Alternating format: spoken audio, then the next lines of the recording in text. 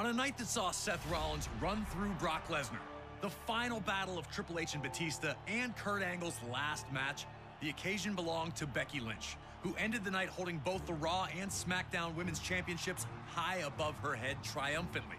A moment that truly will live forever. Now we jump ahead to WrestleMania 36, the only WrestleMania in history with 0 attendance, a record, and the first to take place on both days of the weekend. It also featured one of the most bizarre matches in the event's existence, the Firefly Fun House match between the Fiend Bray Wyatt and John Cena. Cena won a hard-fought match against Wyatt at WrestleMania 30 in 2014. A heartbreaking result for Wyatt, who could not handle the failure. He'd rebuild, capturing the WWE Championship, discovering his inner Fiend, and also capturing the Universal Championship. But he never forgot about the pain of that WrestleMania 30 loss.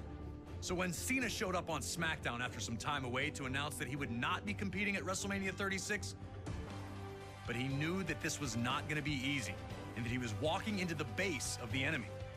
And without the voices of the WWE Universe to cheer him on, Cena would have to face the mind games of the Fiend alone and hope that he was strong enough to survive. But it's up to you to break Cena down and show him that in the Firefly Funhouse, there is no one as powerful as the Fiend Bray Wyatt. Yowie wowie indeed.